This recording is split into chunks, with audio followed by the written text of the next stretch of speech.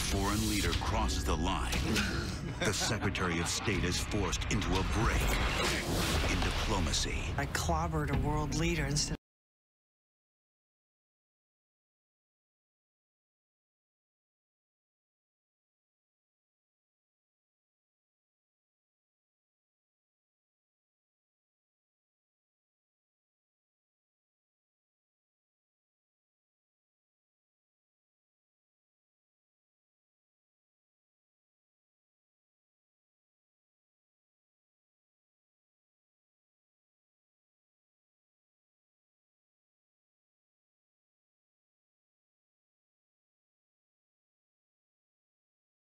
We get the palace reaction.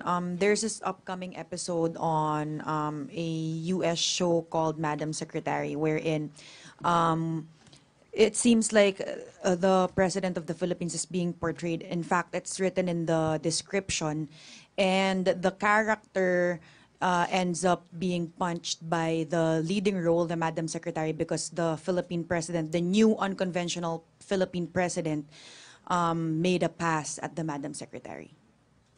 I think they're confusing their images. I think they're projecting something that they really would like to say about their own situation.